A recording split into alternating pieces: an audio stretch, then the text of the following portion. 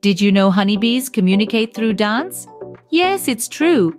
These marvelous creatures have a unique language all their own, expressed through intricate dance patterns.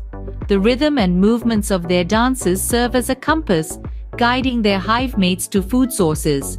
The direction and distance are laid out on the dance floor, where two main types of performances take center stage: the waggle dance and the round dance. Intriguing, isn't it? Now let's delve into what each dance means. First up, we have the waggle dance. This 8-figure loop performed by bees is more than just a fancy footwork.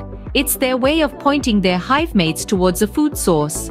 Imagine this. The angle of the dance on the honeycomb mirrors the direction of the food relative to the sun. Meanwhile, the duration of the waggle, the back and forth movement in the dance, signifies the distance to the food. So next time you see a bee waggling, you'll know it's found something tasty. Next, we have the round dance. This is a simpler dance that honeybees perform when they found food sources nearby. Imagine a bee twirling around in a circle, first in one direction, then in the other. It's like a tiny bee ballet, signaling to the rest of the hive that food is within a short distance. However, the round dance is a bit of a tease. It doesn't reveal the direction of the food. So, a round dance means food is close, but they're not telling where.